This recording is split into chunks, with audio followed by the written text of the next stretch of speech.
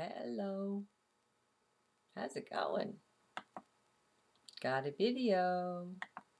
Actually, got a journal and a video. Oh well, here goes. Are you caged? It's from March 23rd, 2010. It's the second journal from that day, and the Mayan calendar day is one Vulture or wisdom. Wow. I think I may be left saying that for a few days here. After last night's experience with the Arcturians, I am left so thoroughly changed. It's as if my center of gravity has changed. It's gone higher. I am more anchored in a higher density self. Needless to say, I like it. But, preferences aside, for they're meaningless, what is different?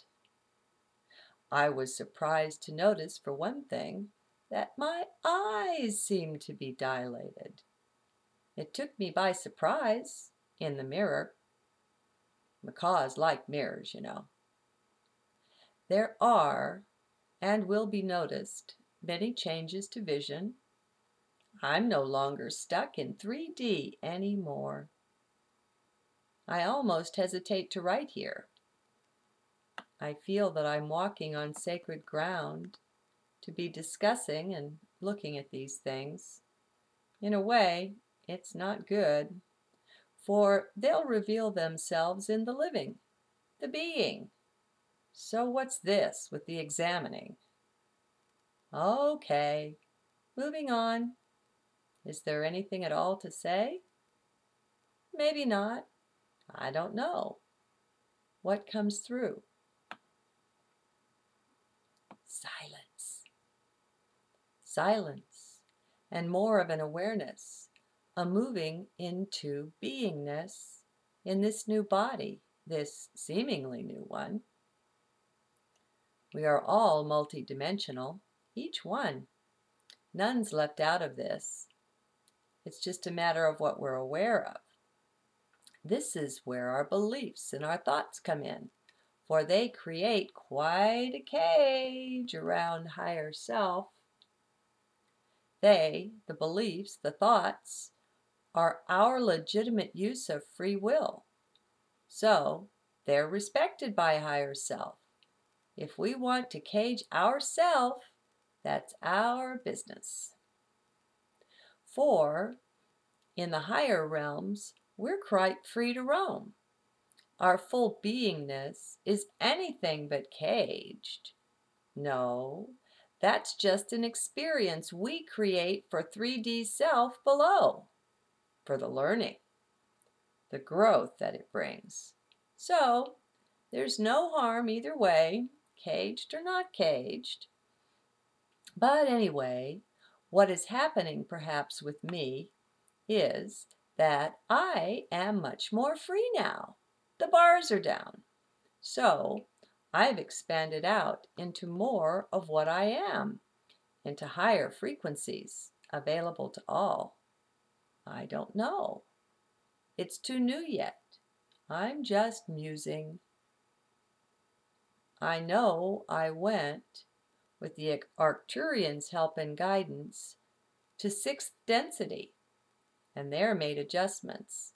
In that higher awareness, which is also the self, I made healings and cleansings of old records happen. I altered the pattern of the hologram I project into 3D. That's probably enough said. As for the rest, feel the difference. You too have these abilities. There's nothing unique or strange about me, in the sense that what man has done, bird has done, bird can do. All is available. Free will reigns. So, extend your senses then, open up your intuition, drop down into heart, and then just extend out. Just feel into me. Make an arc, heart to heart, check it out.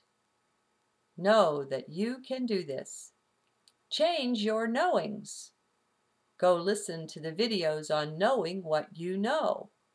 They are recent ones. You are in charge of your life, but to do this, the blame game must stop. All judgment, whether of others or of self, as well as all fear, none of it's real. The unreal must be seen through. Do you see how that's done? Well, don't worry, for you know, everyone does.